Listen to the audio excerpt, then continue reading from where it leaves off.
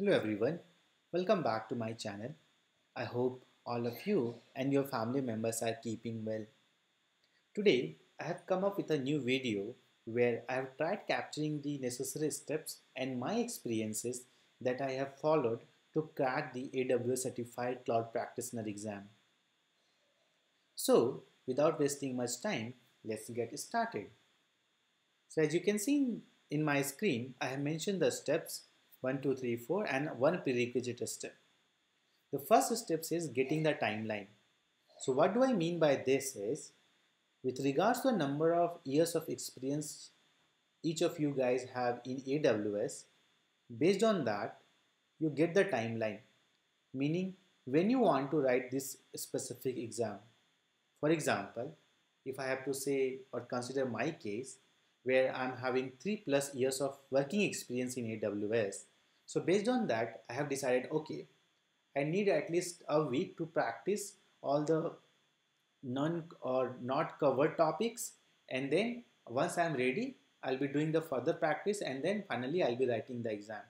So combining all of this, I decided, okay, I need at least a week. So once I have that date or that timeline, I book the slot then and there without thinking twice. Because once you have this slot booked, right, you will be thinking, okay, on that day I have to write the exam, so you'll be planning your day accordingly. Otherwise, I'm not sure if you are part of or victim of procrastination. If you are not part of that, definitely very good. If yes, then I think this is one way to get rid of such things. So in short, once you evaluate the timeline, make sure that you book the timeline, because book the slot, because this has helped me a lot to crack this exam. Now, how to book the or how to register for exam and all those things, I have shared the link. I'll come to this at the later stage, but let's discuss the next step, which is sources that I have followed.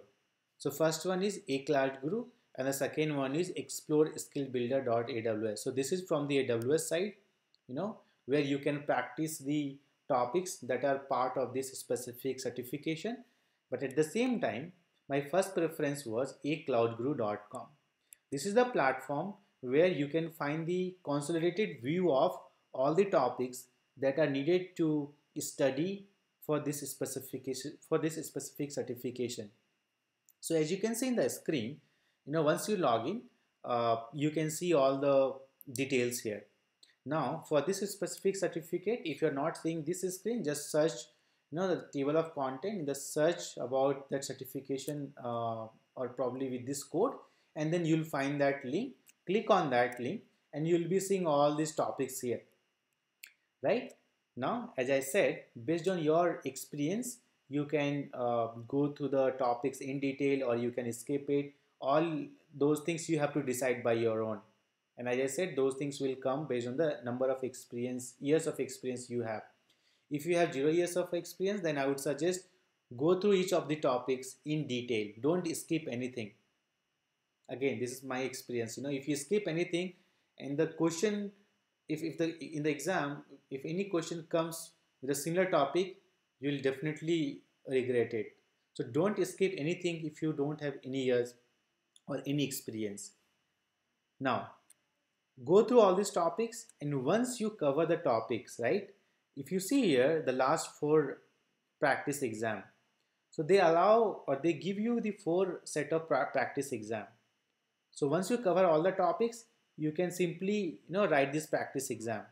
Before I deep dive into this exam, I must tell you, this is the platform where basically they have mimicked the or replicated the user experience that we actually face while writing the actual exam, right? So whatever the user interface, the type of escape, not escape, review later, all the options they have covered as part of these practice exams.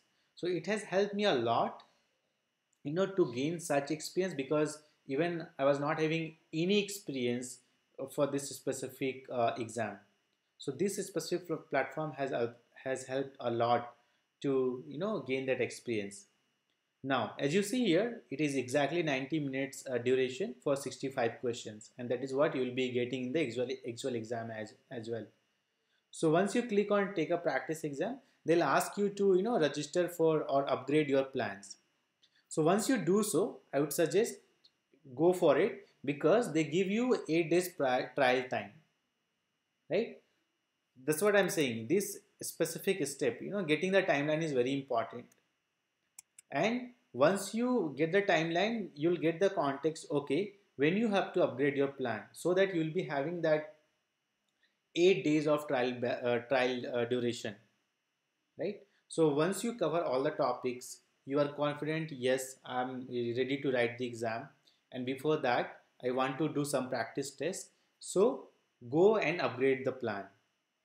And then once you upgrade it, you'll be having 8 days window frame. And in that 8 days, you can practice for 4 to 5 days with this exam set. And then on the final day, you can write the exam.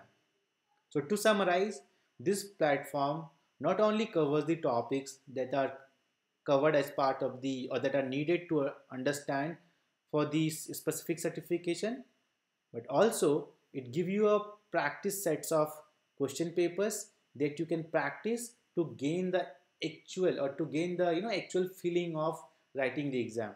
And this will really help you if you're writing the exam first time. And as you can see, the attempt history that I have performed or probably written on this practice exam. So you can register for a cloud group, and then you can find all the consolidated patterns or topics, everything, and then just go for it. Then explore skillbuilder.aws. So this is again another platform where you can, where is that, yeah, where you can sorry, uh, let's click on that. Yeah, where you can practice these AWS certification courses. I think I have written a practice exam for this as well. But in this case, you'll be getting only, I think, limited set of questions, not 65 questions. In that, the beauty is you'll be getting the 65 question set for 4 practice papers or practice question papers. So that's the beauty of that platform. But in this case, if I remember correctly, you'll be getting only 20 questions, which is again very less, but you can get the confident, like, okay, whatever you have studied is well enough or not. See, 30 minutes, that's all. And it has limited set of questions, which I have written. So again, once you are done with your topics, I would suggest try to practice as much as you can through the various platforms. I have chosen Skill Builder and this A Cloud Group platform. Now, the fourth one says practice.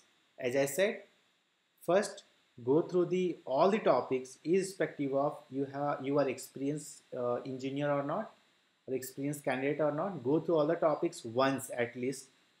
If you have experience, as I said, at least go through all the topics. If you don't have experience, then definitely you have to go through all the topics probably multiple times, and then keep practicing it. You know, uh, and about this platform, again, the good thing is as soon as you cover the topic, they'll give you the again question papers or question sets for those topics, so you can practice. You can test your skills or your learnings. So that's another beauty of this platform, and which has helped a lot, at least to me, to crack this exam. Now, the prerequisite step is create an AWS account and explore the services while studying. I hope it is clear. What I'm trying to say here is before you start studying about these topics as part of this syllabus, make sure that you have the free tier AWS account. If you're creating the AWS account first time, you'll be getting a free tier. Make sure that you create that so that once you go through the topics, they'll they'll be having or they'll be guiding you through the on, I think there's a labs also. So once you have the account, you can go through those labs and then you can practice it. If you ask me, again, this has helped me a lot to visualize. When you see the question on the screen, right, you can visualize, okay, I have performed this, and then you can derive or reach to this answer. So don't simply read about the topics or contents. At the same time, do a practice as well, and you can do that only when you have the AWS account created. Okay. To summarize, these are the 4 steps, and prerequisite step is definitely having an account and then exploring the services while studying. But more importantly, these are the 4 steps that has helped me a lot to crack this exam. And definitely I would give a lot of credit to this platform, where I have simply find out all the necessary topics with the very nice explanation by the tutor, with no cost from this platform. Again, I'm not doing any advertisement here, but I'm just sharing my experience that has helped me to crack this exam. Now, once you are done with this study and then everything, and now you are at the stage where you have to book a slot. So simply click on this link, and then once you click on this link, it will take you to this page. Click on go to your account, and once you click on go to your account, you will come to this specific page. Sorry, this specific page, and then click on exam registration, and then register for exam. So once you click on register for an exam, I think session got expired, so let me click on it. And once you click on that, okay, so I have to re-log in again.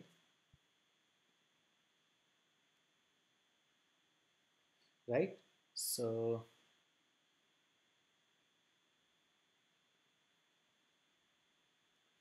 let me refresh this page.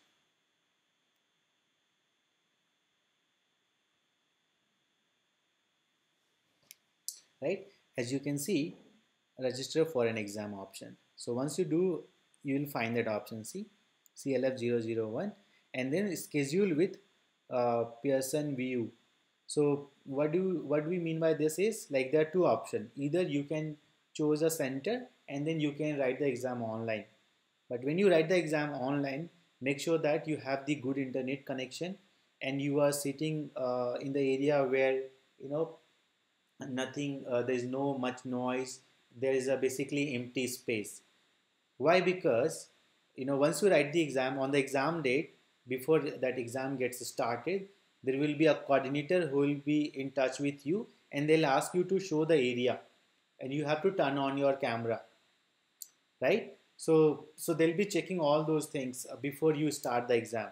Hence, because that has happened with me, and hence you have to ensure that wherever you are from, wherever you are writing the exam, that area, sorry, that area is nicely clean, and there's no internet connection or internet disturbance. Sorry, there's no internet disturbance. Basically, there's a well connectivity to write the exam. So click on this, and once you do that, right, you'll be getting the final confirmation, something like this: post payment. And as you can see here, I have written this exam on probably 2nd of October, if I'm not wrong. Yeah, like I have booked on 1st of October, and then I have written the exam on 2nd of October. And as you can see here, like, unit price is 100 rupees, and then 18% is tax, so it comes like 118 dollar, and this will be in dollar, and the total amount is something like 9,000 something rupees, if you convert that to what do you call, in rupees, right? So this is how you can book the slot. And then once you book the slot, and when you pass the exam, let me show you the certification that I have got after passing the exam. So the so don't get confused. Let's say, I'm hoping everyone, whoever is writing this exam, they'll be getting passed in the first attempt. But when you get passed, in the screen itself, right after the test, you'll be seeing, okay, you have successfully passed the exam, but you won't be getting any confirmation email immediately. I think they take probably some time, probably a day or probably more than a day, to get the or to send you the certification, right? So once you crack the exam, you'll see that certification, something like this, like this. So Vikas Chaudhary, see, I have told you, right? So I have written this exam on 2nd October. I passed with 803 score. So my score was 803.